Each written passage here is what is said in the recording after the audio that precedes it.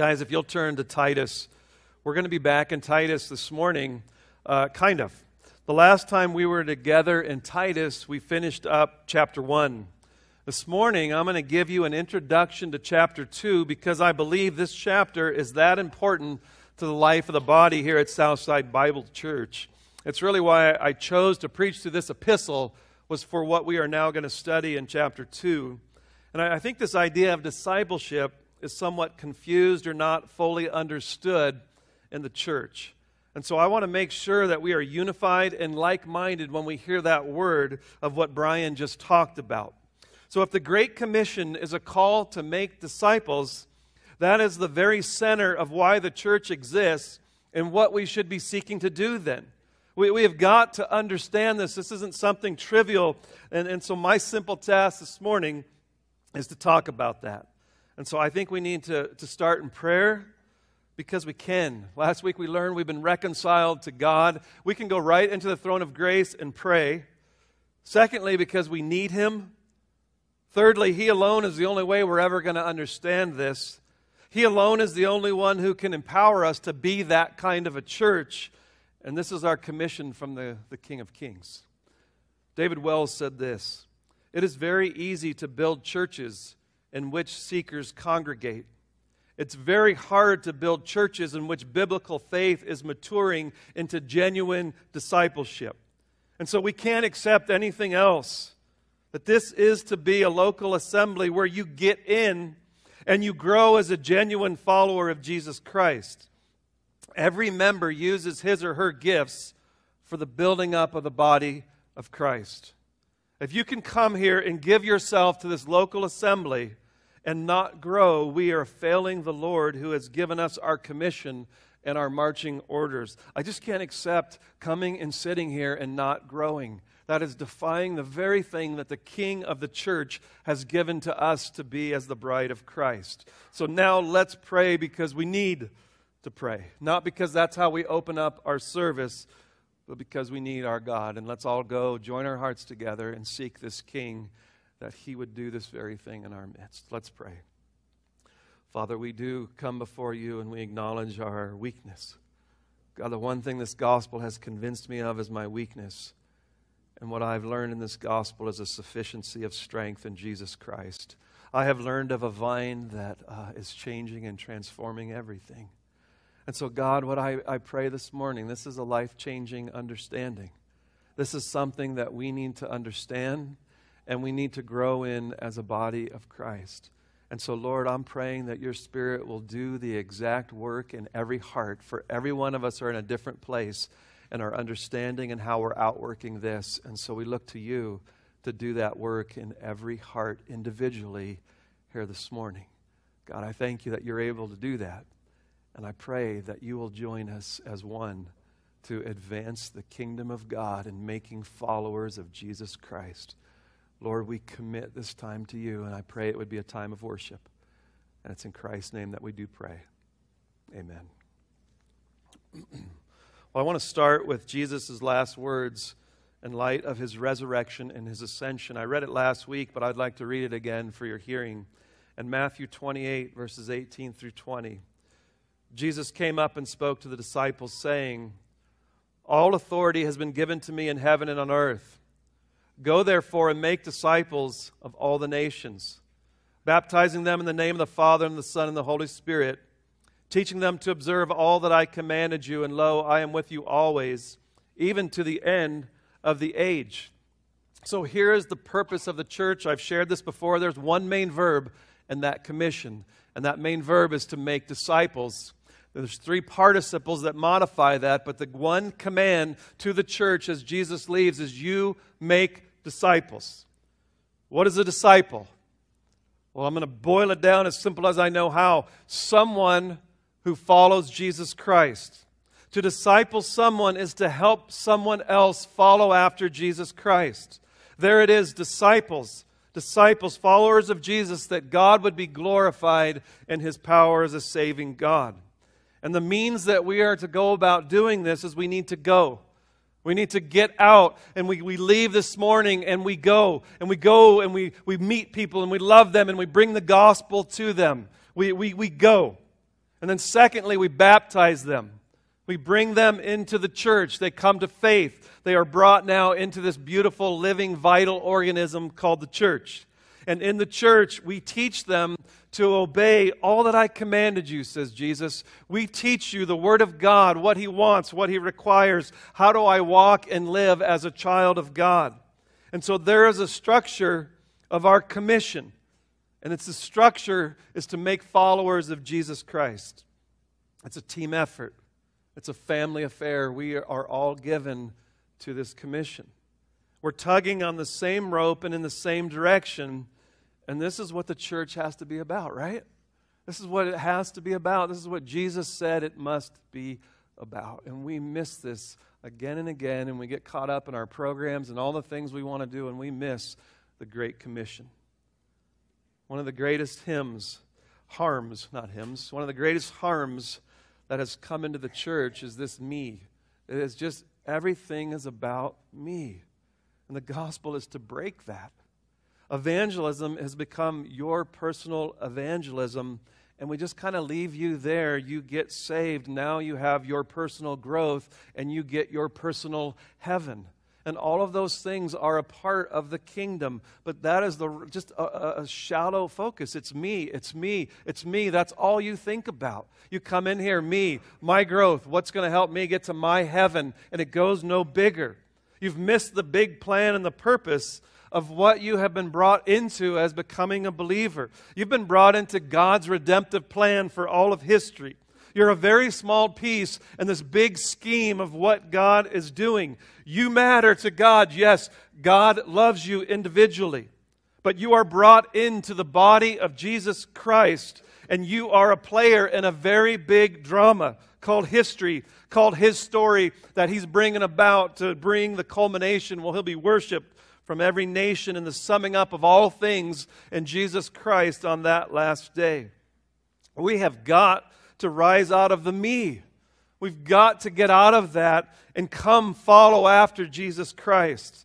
Jesus said, if anyone wishes to come after me, let him deny himself and take up his cross and die and follow after me. If you want to be my disciple, you got to die to me and come live for me. Take up your cross, follow after me into this great commission. So we are called to die to self, to live to God, and to live to others. This is the purpose of the church. Going and baptizing and teaching all things to make disciples. And as Brian said, if teaching all things was just doctrine, then this would be easy. All we would need is classes and seminars, and that would be it. And I'll tell you right now, in Titus 2:1, we're going to see that's a part of it. I'm not putting that down in any way. If you don't have that, we're going to fail miserably. But if you think that's the end goal, you have missed the Great Commission. Then Jesus did it wrong. Jesus took 12 into His life and 3 even more intimate. And He taught them by words and deeds in everyday life. He corrected them. He rebuked them. He confronted them. He taught them about the kingdom of God. It was absolutely beautiful to read through the Gospels. He taught them how to walk in His footsteps, which was to manifest the Father perfectly in life, devotion, and word. He gave Himself to those men. If it was just teaching them classes and sermons, then we could do that easily. He would not have given all of the gifts then that He's given to the church, the gifts of encouraging and admonishing and mercies and wisdom and all that He has given, that everyone in this room would cause the growth of the body. And so He's given us all of these gifts so that we will work together and be entwined in each other's lives, and our different gifts can be used, and that we would grow each other up into the head, the Lord Jesus Christ. So this church, it's a living, vital organism. It's not a building. It's a group who has been joined to Jesus Christ. The Holy Spirit of God now dwells within us, empowering us to fulfill the Great Commission. So every member, the body causes the growth of the body. As you look at your own bodies, every little part works to cause us to grow up and mature and become men and women. So we work together to make followers of Jesus Christ. We are commanded by Jesus to do this. These are the very last words that He left to His church, and I'll just ask you this morning, are you doing it? Have you bought into a lie and you're running after all the wrong things? Are you doing this? Are you giving your life to this, or is it just me? Is it just about me and that's all you do? Do you get the beauty of what God is doing? I was so blessed the other Sunday. I walked into church and Sunday school was already going, and I walked by the youth group, and I just saw it packed with young men and women. And these kids were listening wide-eyed to Pastor Rutland teach. And I just saw all the helpers, and they're just pouring Jesus Christ into these kids. And then I peeked into the next Sunday school classroom with the 4th through 6th graders. My brother Steve and his wife were in there just laboring with these kids, and they were just big-eyed, learning the Word of God and taking it in.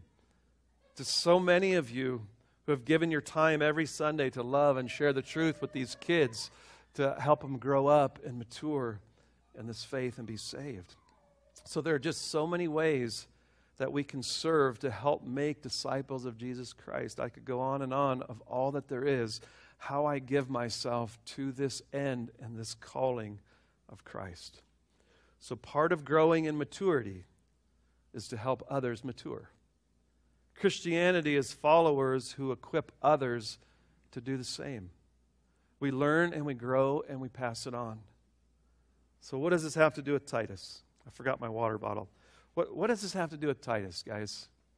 Well, I'm glad you asked. It has a lot to do with Titus, more than I ever realized about a week ago. And so the church is God's design. Hear this. This is God's structure to bring about these discipleship relationships. It's absolutely brilliant, which should be no surprise to any of us that God is brilliant in how He's designed the church to bring about discipleship. So I want to start with kind of the big picture of Titus again, and I'll bring you into why I'm going here. The big picture was, you remember, false teachers were coming into the island of Crete, and they were spreading their heresy. The culture was impacting the churches. Cretans are liars and gluttons and evil beasts, and so the church is now being affected by this culture. And so Paul is wanting the church to be the bright light for Jesus Christ on this island that is so necessary. He wants the world to see the beauty of those who come under the rule and the reign of Jesus Christ. It's just like nothing else in the world. When the church is working rightly, there's such a beauty to it. It stands alone in all of its glory and beauty of what God is doing. And yet then there's our enemy, the diabolos, who spends all of his days then seeking to destroy that picture and that unity and that beauty. If that's the key to how we make disciples, if you're the enemy of God, what are you going to do? You're going to do everything you can to disrupt the church, break it, mess with it, hurt it, all these different things. You are beautiful, young man. Who discipled you? Oh, if you couldn't hear that, he said his mom. So that's beautiful. So if it isn't attacked, we're just not doing it right. There's got to be assault on this. And so what Paul is doing then is he's instructing Titus what to do for these churches in Crete. So just catch this. There's such beauty. First thing, appoint elders in every church. And he gives us this description of their character and who they are. And they're to be imitated, Paul says.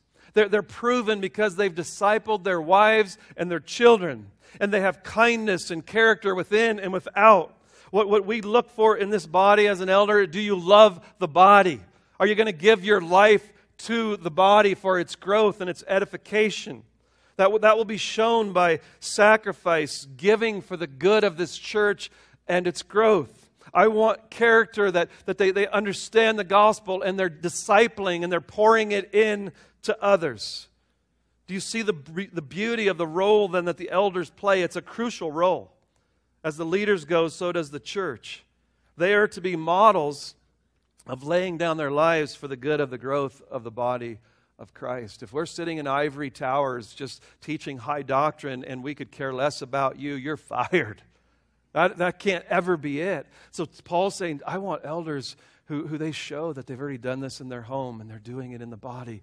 They love the body of Christ and they're giving out their lives. I want that. There'll be models of it. And then secondly, Paul said they've got to hold fast the faithful word. They got to teach sound doctrine. So we can't be moved away from the Word of God. In our day and age, they're wanting their ears tickled. They want something new every week. They're crying out for it. But what we need is the Word of God held forth and taught in its truth in season and out of season every week. How is anyone ever going to grow without the Word of God being taught and brought to them in truth? And so Jesus said to make disciples by teaching them everything that I commanded you. And so we need a pure Word of God being sown into the church constantly in our minds and in our hearts. We've got to give ourselves to it so that we might grow up into the head. That's discipleship. Follow after Jesus. I want to be matured up. I want to grow because I want to become like Jesus Christ. And God has designed the church to be a place where you can grow and become like Jesus Christ. That is the atmosphere that God has designed for His people to grow. Thirdly, then we learned that the elders are to be able to refute those who contradict sound doctrine. This was all chapter 1. So if we are going to be a discipling church like Jesus commanded us to be, we can't let false teaching get a hold in our church. You let false teaching come in here and spread. Those who come in under its influence will influence others as well, and it will spread like gangrene. And so we have to protect the church from false teaching to make disciples. You let false teaching get in here and you will start hurting people in their walks, their lives. It's got to be protected for the good of the body of Christ. It's truth that makes followers of Jesus Christ. The enemy is always seeking to sow error because we see in Crete what happens when it spreads. That they weren't the light. That they weren't wild-eyed Christians following hard after Jesus Christ. They were becoming lazy and gluttons and all the things that was spreading. You let false teaching get in here and it will hurt this bright light that we're supposed to be. Fourthly, then, he said the elders are to silence then those who teach falsely, to try and correct them and guide them back into truth, and you reprove them. And if they won't listen, he says, then you reprove them severely. To remove them, then, if they won't repent from the church. Is that to just be hard-nosed? No, it's to protect the purity of God's design for us to grow. The church is the perfect design to have an atmosphere to grow in Christ. Do you see the beauty of how it all works together in chapter 1? It's a beautiful atmosphere to protect and set the environment for you to grow in Jesus Christ. Are you growing in Jesus Christ? God has given us the bride. This is perfect and beautiful, the design. We have elders with character that are walking with God and growing, and they're safe models for the church, along with a lot of other godly men and women in this church. They teach sound doctrine. They refute those who contradict. They silence those who teach falsely. And now you have a church that any soul that comes and joins it is in the atmosphere then to grow as disciples. You've been given everything to grow and prosper in your faith. And so that's the question to you this morning. Are you? If you're not growing in your faith, there's something wrong. God's whole design and structure is for you to grow and to be being conformed to the image of Christ. So you'll have trials where maybe you feel like you're declining or struggling, but as a kind of a character picture of your life, are you growing in Christ because of the body of Christ? This is weird, but people go to church now and they don't expect to grow. What's happened? I just want good music that makes me happy. I just want sermons that cheer me up. People don't even ask anymore, how do I grow? How can I grow at your church? I just want to hear someone come here and say that. How can I grow? This is what God has designed the church to be. My whole life, when I got saved, I was protected from false teachers so many times by these disciplers. I had role models to look and to learn from. I had brothers and sisters in Christ to grow and learn from in this body. So many of you have poured into my life, and the body's causing the growth of the body. Jesus said then, baptize them. This is why the elders hear every testimony of someone who's baptized. Do they understand the gospel? Have they been saved? And so that our membership is with believers. Because the only way you're ever going to grow is locking shield with believers. And so the membership in God's church is regenerate. It's not like Israel where most of them were unregenerate. In the new covenant, every member who's come to Jesus Christ is regenerate. And so what we're trying to do as we assemble in a local church is that it's believers. And so it's believers who can build each other up and edify and grow each other. If 80% of the church is unbelievers, how can the body cause the growth of the body? That is what many mega churches have become. It's just become so easy to attend and never grow. And so you can't fill the church with unbelievers. And if we're going to lock shields and the body causes the growth of the body with 80% unbelievers, how is that ever going to happen? That is the one of the reasons we practice church discipline. There's an accountability, as you just shared. If someone goes off into sin and discipleship relationships, we confront them and they repent and we grow and we help each other. But if you won't repent, you're removed from the church. In the following Matthew 18, with one witness to the whole church, treat them as a Gentile and a tax collector if they won't repent. Don't let rebellious people against God and His Word dwell in your midst and just keep growing like gangrene in the church. He says you deal with it. And make sure then that those who assemble are not perfect, but they're seeking the one that is together. And they can pour into each other so that you can grow up into the head. Do you see why church discipline then is so necessary? It's not to be mean. It's to love people and lead them to repentance. But at the end goal, there is a way to keep the purity of the church. Because this is what God's designed for us to grow and to be built up. If you just let sin reign in your church, the discipling of each other falls apart. God's design of the church breaks down. I saw a church where the pastor fell into adultery. The church ignored it. They let him keep being the pastor. And you know what sin started characterizing the whole church? The sin of immorality, and the whole church became defiled by it. And so we deal with sin for the good of the body, causing the growth of the body and the glory of God. Do you see the beauty of what God has designed the church for? Do you see the wisdom of Paul's counsel then to Titus? Get the church back in order, Titus, so that the things can happen that will grow the body up. Then the body can do what it's supposed to do, where the body will cause the growth of the body. Fix these things, Titus. And now we're going to move into chapter 2, where he's going to say, now fixing that, now go let it do what I've designed it. Get in each other's lives, older people, younger people, begin growing, discipling, building us up in the precious faith. In chapter 2, he's going to call older men to disciple the younger men and obeying all the things that Jesus has commanded. He's going to call older women to disciple younger women so that the Word of God may not be dishonored. The Word of God can be dishonored if the young ladies aren't growing and learning the godly things of how to be a godly wife and mother and woman. And if they don't learn these things, we're going to start making shipwreck of the name of God in this community. And so he's saying, older women, pour into them so the Word of God is not dishonored. And that's my burden with the parachurch today. Para means to come alongside of in the Greek. It doesn't mean instead of. It means come alongside of. But instead it becomes the church. There are times when it's necessary. I read this week of a ministry to naval men and women on a boat. There's no church. Hallelujah. They're getting in and discipling and pouring into their lives. But I'm telling you this morning, there is only one thing that God has promised that the gates of hell will not overcome, and that is His church. That is the bride of Christ. The church is the design of God to birth new believers and to bring them into the body and for them to mature and to be taught how to be followers of Jesus Christ. The design of God is absolutely beautiful.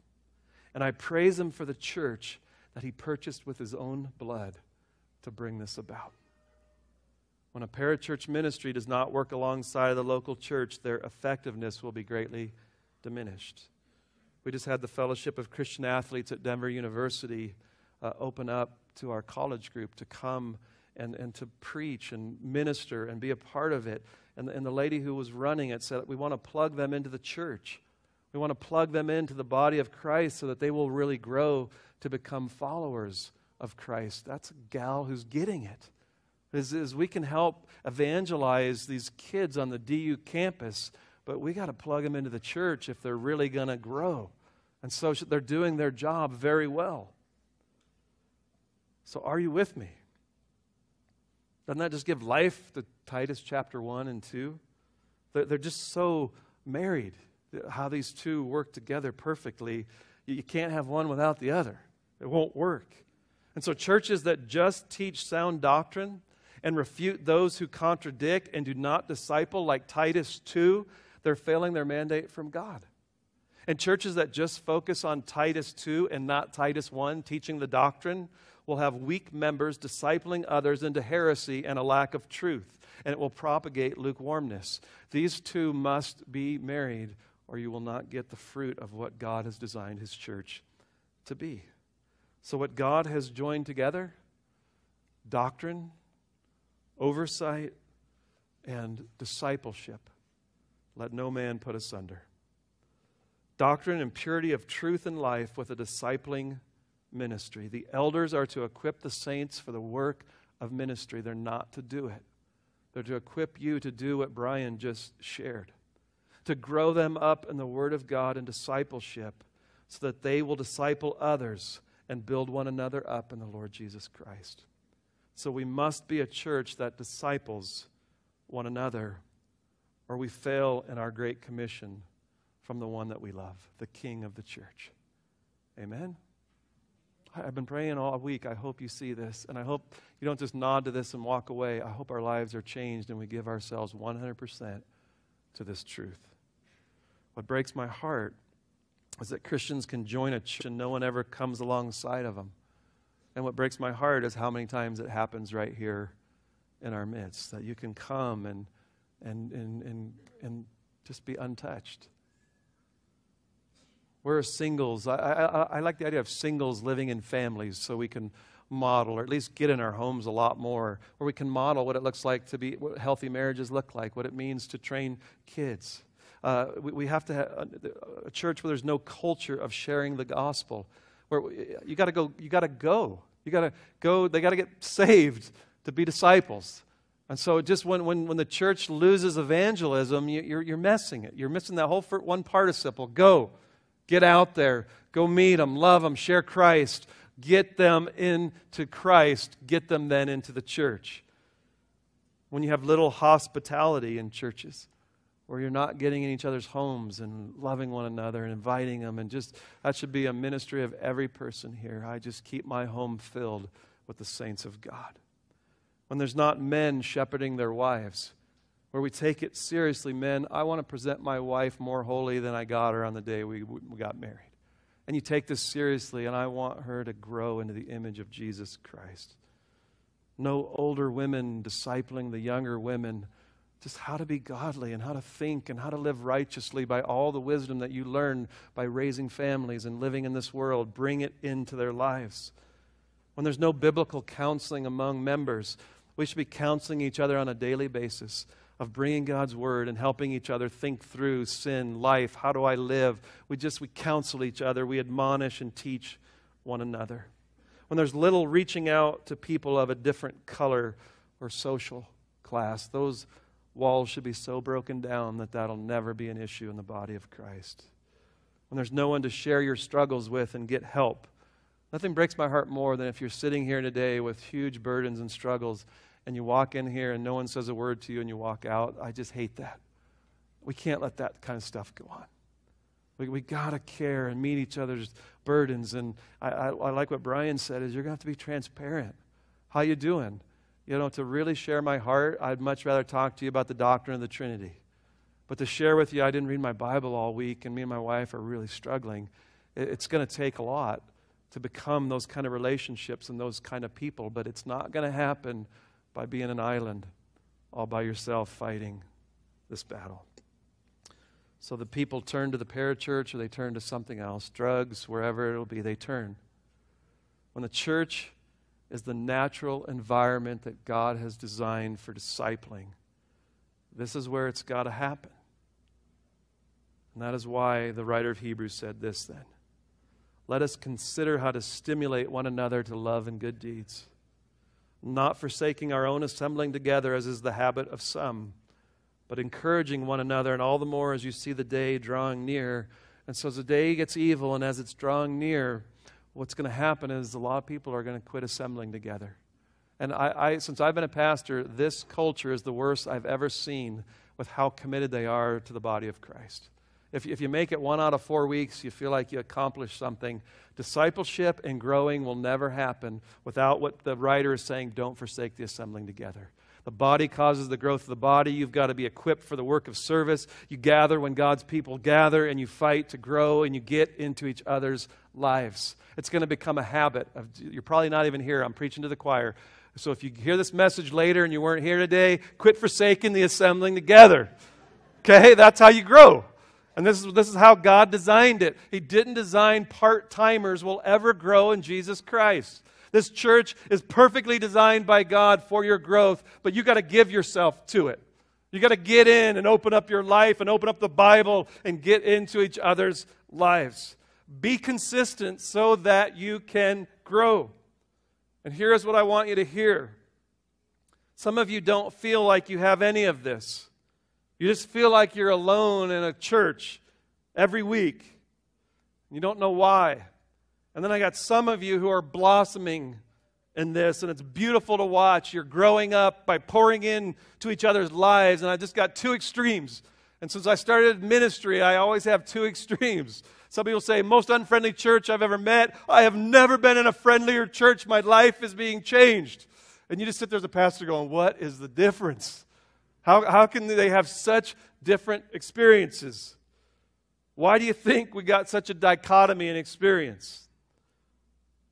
Number one, it could be we're not a discipling church and we're unfriendly. And that's something I pray about, and I pray is not true. Most likely, if that is the 100% case, there wouldn't be any of it then. So I think it's something we got to keep growing in, but I don't think that's your answer if you're on that outside. Second, possibility that you're not really giving yourself to the body of Christ. We had a lady share in our group this morning that it's a little nerve-wracking when you do go to something and you know nobody, and she just stretched herself, opened up, and she's building those relationships and getting in. So is there a possibility that you've been hurt and you won't really open up? Is there a possibility you're just apathetic to the body of Christ? Third, maybe you're lazy. I meet a lot of those. Lazy, it's hard to give yourself to the things of God, and meeting midweek when you're tired.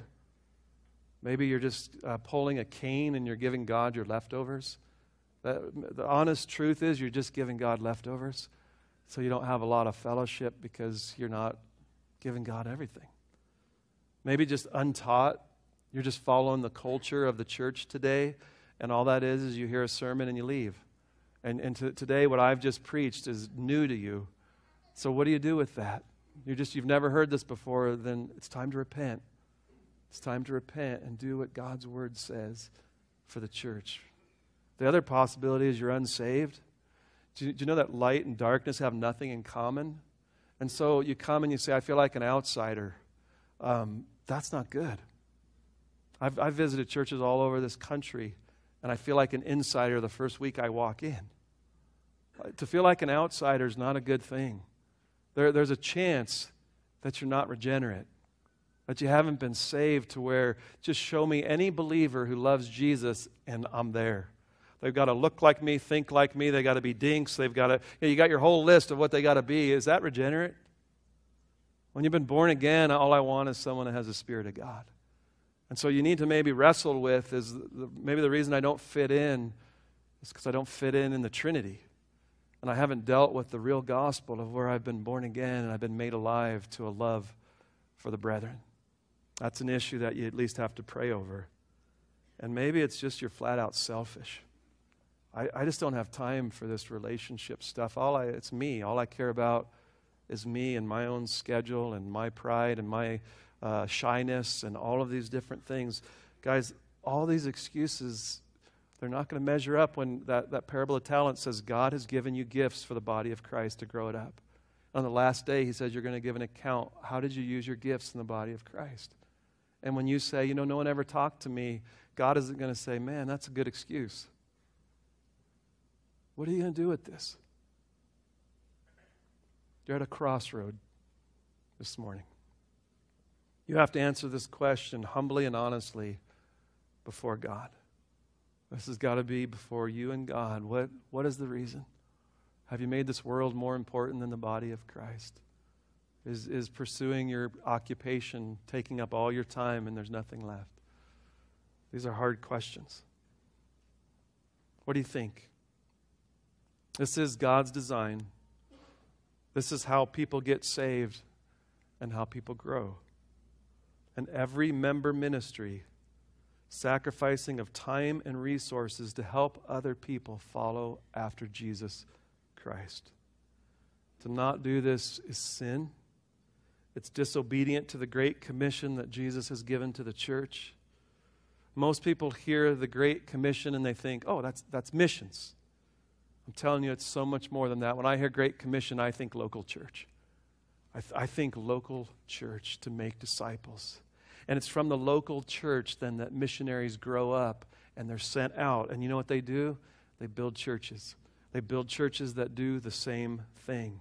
And it's from the local church then where church plants go forth as the young men are growing and being nurtured up, and they learn this and they will go plant the same thing in another area.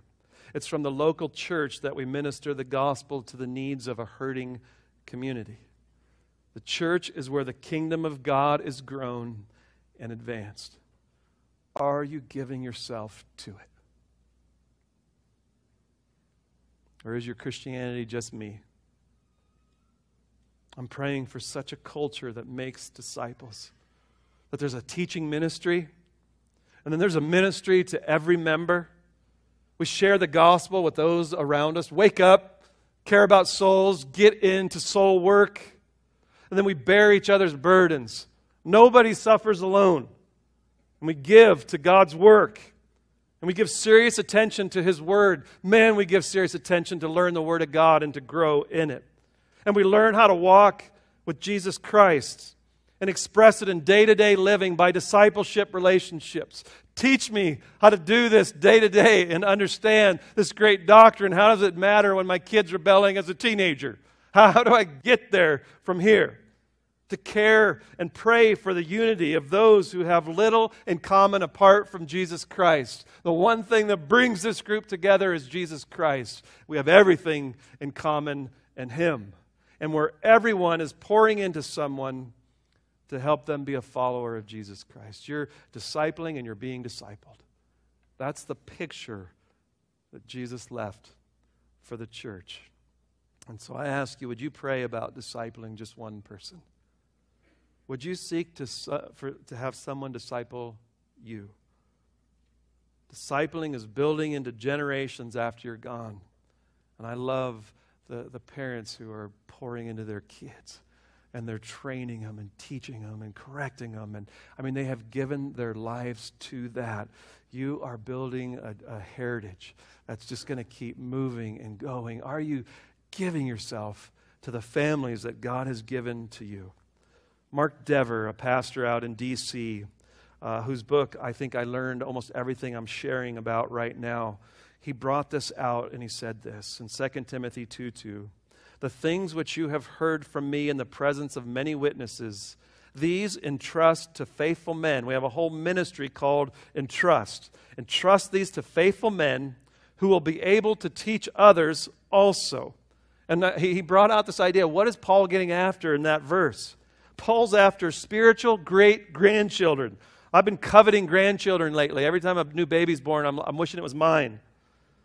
That's bad. Paul poured into Timothy.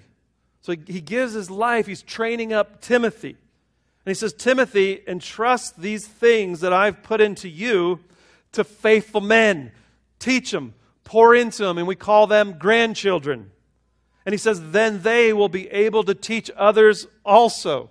What is that? Great-grandchildren. And you just keep seeing this beautiful process of what God does through discipleship. By discipling others, Dever said, I leave time bombs of God's grace. I am leaving time bombs that are going to explode and go off all the time, long after I'm dead. Just here it is, I'm pouring in, and they are going to keep just going off in different areas and in different people. When my son was in college, he had a Catholic roommate, and they used to spend a lot of nights talking and discussing the gospel. And his roommate was converted to Jesus Christ. And he was Hispanic, and he went to his family, and it was a large family, and like 70 of them started going to church from his evangelism. And I just look and say, okay, playing football and going to school, you know how tired you are? And to sit up till 2 in the morning sharing the gospel with your roommate, you could just say, why is someone spending all that time with him? And here's a time bomb now going off with 70 of his family members in church now worshiping Jesus Christ. I can't even tell you where that's going to go in the long run. I have this morning a gentleman told me Pastor Kurtz is pouring into him. He's now pouring into this ministry to kids on the street and skateboarding. And they're just boom, boom, time bombs going off. Great children everywhere. Get the vision of what this could be. It's bigger than me. I want time bombs of grace everywhere after I die. I always thought of that little farmer who one day comes in and the minister can't make it. He preaches the gospel and Charles Spurgeon gets saved and time bombs are still going off by Charles Spurgeon. I still read that guy today. Hundreds of years later, and these time bombs of grace are still going off from some uneducated farmer who shared the gospel with Charles Spurgeon. The life of the church is built on this principle of discipleship. This is God's way of influencing by truth and by life. Are you pouring in to others? We have provided all kinds of opportunities to make these relationships. The assembled church, I come to meet others, to love them, to see where they're at, to pray with them. I don't get here late and leave early. We get deliberate about the gathered church. We get deliberate about Sunday school, and we have community groups where you go and build relationships, and some of them might not be what you thought it would be. I'm not growing at first. You get in and dig in and lock shields and see what happens. Sal Garcia is teaching a men's group every other Sunday night. I saw 2 new ladies groups that meet, I think, on Tuesday mornings. There are so many opportunities to get in. Anna has started a whole ladies' discipleship program if you want that. There's fellowships. There's a prayer chain. I know your need. I'm going to come up to you on Sunday. I'm going to send you a card. Let's go for coffee. We are going to take advantage of these things. The only thing in the way would be excuses. And God doesn't give any of them in the Bible. And so what is the reasons? And so there are so many opportunities to engage and to dig in to the body of Christ. But Brian hit it on the head, I think, is you got to be vulnerable. Number one, you got to love. And I've preached so much from the pulpit. If you don't love, then you haven't been born again. And if you've been born again, we love because he first loved us. I love people. I love the body of Christ. Just let me be vulnerable. Let me take the time, invest, engage, give my life to what God has made the church to be. And when this is working right, all men will know we're his disciples. And they're going to start flooding in. And when they come in and see this, it's just overwhelming. It's the best apologetic there is. So I want to close out. I'm a little long-winded this morning. It's Brian's fault. It's not mine. So I want to close out with just some practical things then, and maybe helping us along in building this kind of culture here at Southside. So I got this from that book that I was reading by Dever. A couple thoughts, just some application. Excuse me. Number one, initiate. This is not passive. You are going to have to initiate it. I hope someone falls from the sky on my lap that I can disciple. You have to be plugged in. You got to come early and stay late. Go to midweeks. Get into other opportunities. Initiate. There's nothing wrong with talking to someone and saying, hey, would you like to start meeting once a week over coffee and praying together? Sounds like you're going through a lot. Let's become prayer partners together. There's just nothing wrong with that. It's very rarely when you announce to a bunch of people who do not know you at all and just say, I want to disciple you, it doesn't happen that way. It takes time, and it takes investment, and And it takes sacrifice in this. There's no other way around it. Initiate. Secondly, do it outside the church and inside the church. You've got to have relationships outside the church for the evangelism to go to bring them in. And so get outside. If it's going to the same checker at King's Supers and you just share with them every week, whatever it is, go. If something's within your heart, you just want to talk about it. Get out, talk, and then come inside. Inside to help each other grow in holiness. I want to be holy. Let's all help each other be holy. Thirdly, by teaching.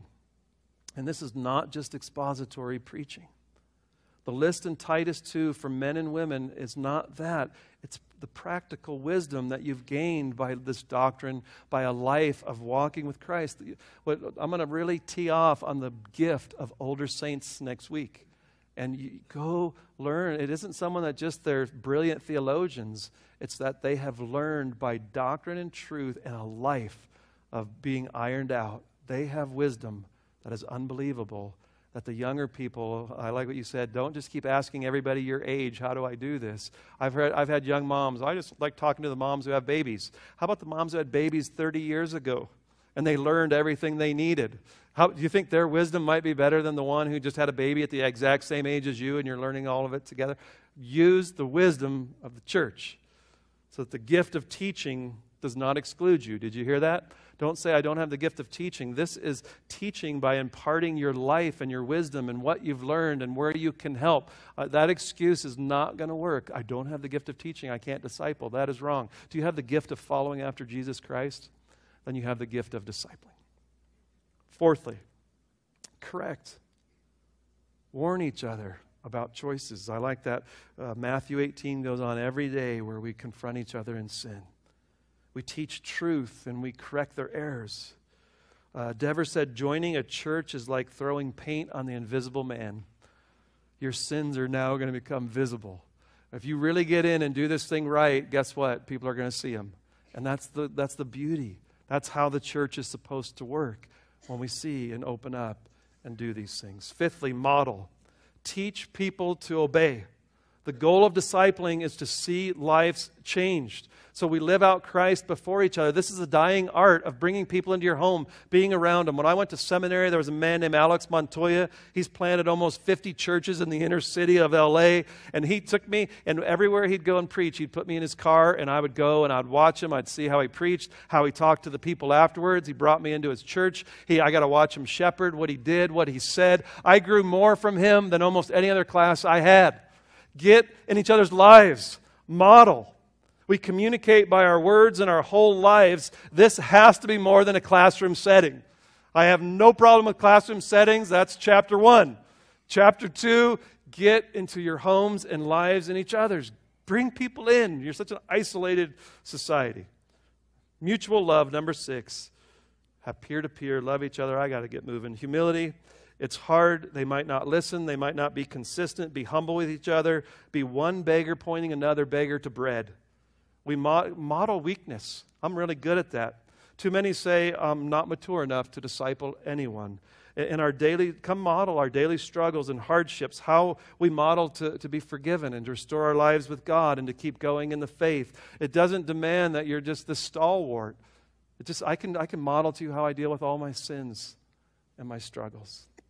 And my last point, and we'll pray, is guide them towards heaven. The church is designed that we help each other grow in Christ and follow Him, and we follow Him right up into glory. We want to help each other get to that celestial city. So I got to close with Spurgeon because I love Spurgeon.